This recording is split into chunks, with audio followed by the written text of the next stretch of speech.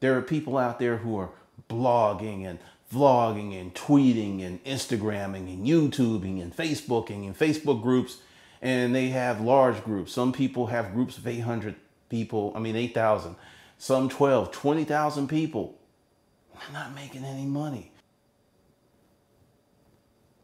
Today I was having this great conversation with somebody, and it was a little weird because I'm doing my LLC, and I've got my business cards, and I'm looking at space. And I asked them this question: have you made any money with your business? And she was like, no, not yet, but I'm going to make millions. All right, in this video, we're going to talk about how to make your first $10,000 and the value of making your first $10,000. Vanessa, we need to have a talk. You got that business, right? You're trying to make some money, right? You got a name, you've incorporated, you even have your business account, but you haven't made your first damn dollar. That's a problem. That's a big ass, hairy ass, incredibly large ball problem. Okay, Vanessa, let me walk you through it. First thing that you need to do every day that you wake up and start your business is to make some money. I don't care if it's $1. Okay, Vanessa, every day that you wake up, you've got one job. And your job is to make money that day. Not to make money Tuesday, not to make money Wednesday, not to make money next month or next week. Your job is to make money that day. What many entrepreneurs do, Vanessa, many people here, is they become all romantic about getting knowledge and theory and putting together this stuff and not really making any money. There are big corporations with valuations of 10 million, 20 million, 30 million, 50 million, half a billion. They don't make any money. It's all about potential. Don't be like that. Don't be that guy. All right. So every day you get up, you ask yourself this question. And I know everyone's going to say, am I bringing value to the customer? Okay. If you can bring value until the cows come home, and if you don't have a workable business model, you're not going to make any money, Vanessa. There are people out there who are blogging and vlogging and tweeting and Instagramming and YouTubing and Facebooking and Facebook groups, and they have large groups. Some people have groups of 800 people, 8,000, some 12, 20,000 people.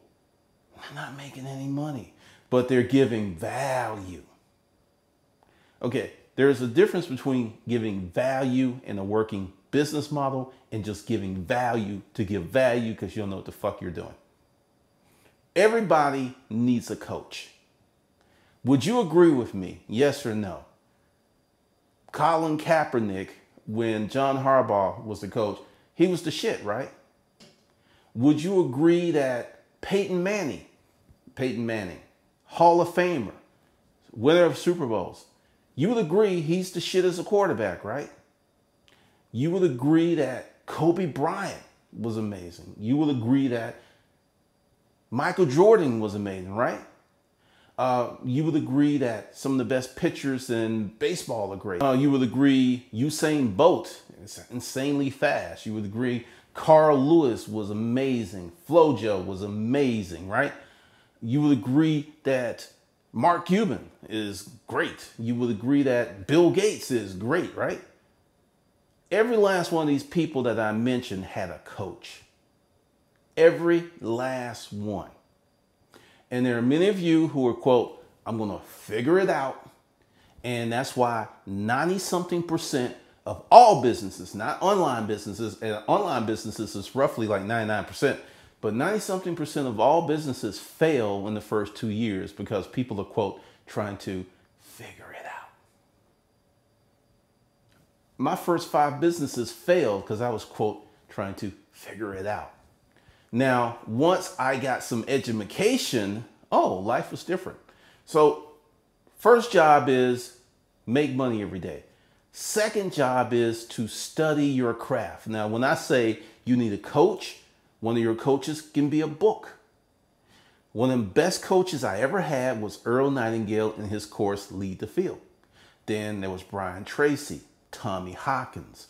I see him, Tony Robbins, Jack Welch for GE, Deming, Drucker. I never met any of these people, but they were my mentors and coaches because I read their work. I consumed their work. I inhaled their work. So your first job every day is to make some money. Your second job is to educate yourself about business. LLCs, finance plans, retirement plans, because this impacts you. So you need to know about it. So your second job is after you get up and you make some money and then you've educated yourself, because this education thing should be lifelong. It shouldn't be just like I go to this 30-day course and I'm good. No. Think of it, I'm going to be learning for the next 30 years and you'll be in the ballpark. The third thing is you've got to find your customer.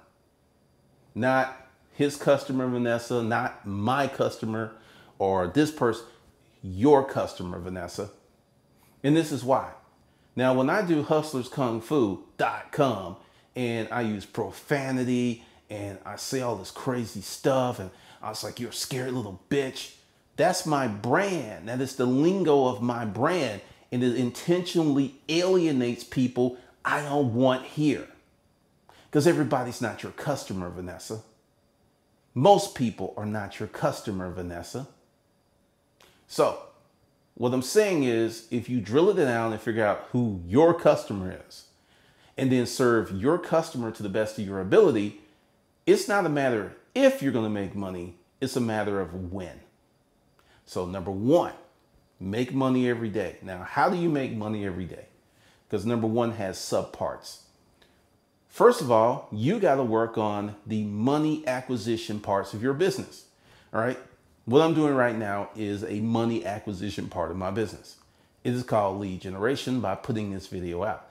You'll see this video, Vanessa, and someone else will see this video, and someone else will see it next year, and someone will see it the year after, and someone will see it the year after. And that what gets me is leads. And as people go through this funnel, if they stay long enough, because intentionally I try to get rid of certain people, then ultimately they'll see the value, because the value is targeted to people who are my customer. I don't care what anyone else is doing online. I've made a decision that unless it just makes insane sense, I'm not affiliating with anyone online. I'm going to do my own thing because I feel I know my customer. My customer is male, 25 to 45 years of age, is tired of being fucked over by the system, and is looking for some economic independence from a job. That is my customer. Now, out of my customer base, there is subsets, but that's the main base right there.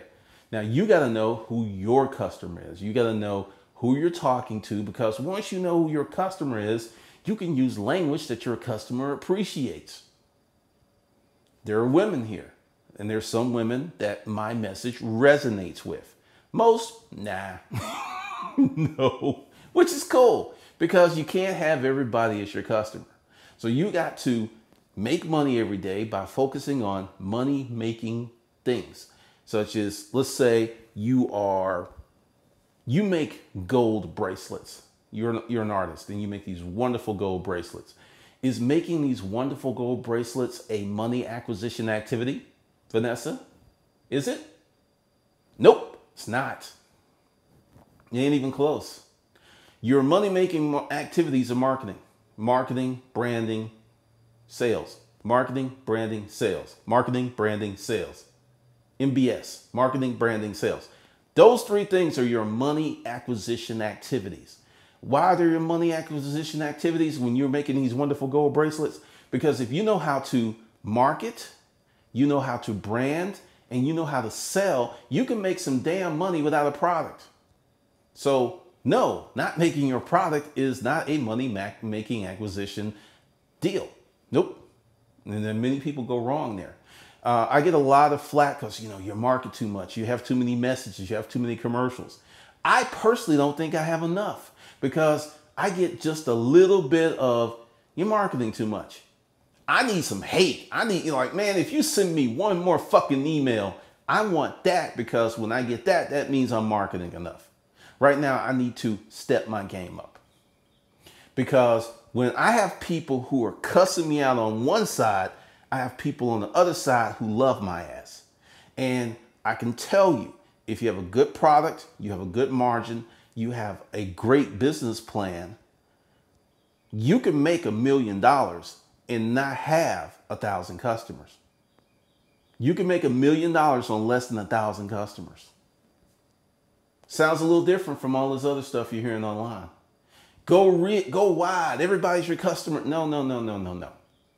They're not. Now, this is the importance of your first $10,000. Once you make your first $10,000, two things happen. Two. One, your confidence goes up. Two, you have some money. So what you should do with this video is focus on your marketing, your sales, and your branding, and get to your first 10 G's as fast as possible. Above anything else, this is your job every day. This is what you need to do right now, today, this weekend. You need to get rid of all this stuff, because I'm going to give you a little secret that a lot of people won't tell you, but I will, because I spent the money. Social media without context is bullshit. You don't believe me? I can prove it to you right now, and you're going to agree with me. Let's say you go to the grocery store, right? Let's say you go to the mall. Let's say you go to a football game, right? So you're walking into that football game, and look at that football game or the mall or the grocery store as the tip of a funnel, as the lip of a funnel. So you're walking in, right? As you walk in, you see people and they see you, right?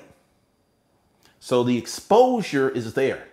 Massive exposure is there, right? Okay. So I want you to think of the last football game, last time you went to the mall, last time you went to the grocery store. And I want you to think, how many people can you remember? Not that many, if any, right? You had a lot of exposure. Everyone saw you. You saw everyone. Now, let's reverse this. Let's say you paint yourself purple and write "Love me" on your chest. From head to toe, paint yourself purple. Walk in just some shorts, maybe some white shoes, white shorts, white shoes, but all of you is purple with "Love me" on it. And you go to the football game, and you go to the mall, and you go to the grocery store dressed like that. You're going to get a bunch of stares. You might even be on the news. Why? Because you branded yourself and you provided a context, something that people can go, well, that's really different from the norm. I don't see someone painted purple with "Love me" on every day. Some people think you're crazy. Some people be like, damn, he inspires me, or she inspires me, because they're different. I like people who are doing their own thing. That's the context. So if you're tweeting and you have no context, and if you're Instagramming and you have no context, and you're doing YouTube, you have no context, and you're Facebooking with context, I don't care how much money you spend, I don't care how many ads you run, you will go nowhere. And that's what many of you doing, Vanessa. Like I said, Vanessa, you're not alone. That's what many of you are doing. And you're wondering why you're struggling. You're about to tap the fuck out, because it's, you know, you're weary and you're tired because you've been hearing all this stuff. And the thing is, you're not operating your business on any real business principles. You're operating on what I call ghost internet principles. If you build it, they will come. If you get enough attention, they'll come. If you get enough followers. Someone sent me a link about these two stars who are really big on Vine. They have one has 3.3 million followers, the other one has 1.5. And they're making 6, maybe 7 figures doing Vine. That's real, but it's also temporary. And this is why. Everyone that's really making it doing YouTube, and when I say making it big, like, you know, 1 million subscribers, they're all under 30 or maybe 32, the lion's share of them. That's a demographically driven market. So if you're trying to play in that market and don't understand that most of the people that drive that market don't look like you, don't talk like you, and don't even like you, you're going to fail. And that's what I call following a false narrative. It happens, Vanessa. It happens. So what you got to do is concentrate on making money. Now, one of the things with this channel is very broad because I deal with structure and process of business. I don't deal with the specifics. So if you need someone to talk to and mentor you, say you're making those gold bracelets, what you need to do is contact every artist that you can find, YouTube, Facebook, preferably someone local, and go say, look, I'll clean your house if you will help me out. See, this is one of the big things. So many people are trying to get something for nothing or little money. If you go out and invest in someone and you approach an artist and say, look, I'll clean your house. A lot of times they won't even, oh, no, I'll help you, because they realize you're serious because you'll go to those links. Once again, purple painted person, love me. You provide context. All social media without context is bullshit. Understand that. Say that 6 times real fast to yourself. Because if you don't do that, and this is, I know, because I hired an assistant, and for 6 months we just jumped in social media, was tweeting, had moderate context. Didn't have a lot of context like I would have today if I was to do that. And it makes a huge, huge difference. So what's your job in the morning, Vanessa? Work on money acquisition activities, marketing, branding, sales. Once again, if you can hammer that stuff down, you don't need a product. You can go find a product, use your marketing, branding, and sales skills, and make money. That's why the product isn't important. That's why, well, the customer is important, but how you relate and talk to the customer is more important, which is the marketing, branding, and sales. Do you get me, Vanessa? Do you feel me? So that's how you make your first 10,000. You know, many people is like, well, you know, I want a system. I want to like step 1. That's a tactic. That's a hack, so to speak. And this is something that I've learned with tactics. They all have an expiration date. So if you can learn how to do it from a core level, from a level of being a technician, from a level of really knowing your shit, then you don't need hacks and tactics. All right, this is Glendon. If you like this video, and you should, like, subscribe, and comment. And be sure to watch the other videos that are in this series, How to Start a Business Fast. They'll give you a lot of great advice on how you can build your business and how you can make some damn money, Vanessa.